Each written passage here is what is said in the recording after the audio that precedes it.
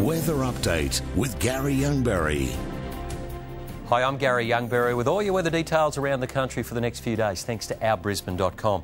On the weather map, troughs in the eastern states are deepening and it means some more rain on the way, particularly the Channel Country, extending into the Darling Downs with some active thunderstorms. The southeast corner should escape the thunderstorms for Wednesday, and into Thursday they'll develop later, but a wet finish to the working week in the southeastern corner. So some cloud about for Wednesday. Any shower activity will be further inland around Toowoomba, expecting a thunderstorm or two. 23 degrees, 28 for Caboolture, Logan, and 27 forecast for the Gold Coast. So another nice day expected. Northwesterly winds will gradually increase from the northeast, about 15 to 20 knots by the afternoon. The best boating early morning, the sea's a metre, offshore 1.4 metres. Now Brisbane, 20 degrees the low, but a high of 28, right on the November average. Some scattered cloud, but a mostly dry day. Sunset at 18 minutes past 6.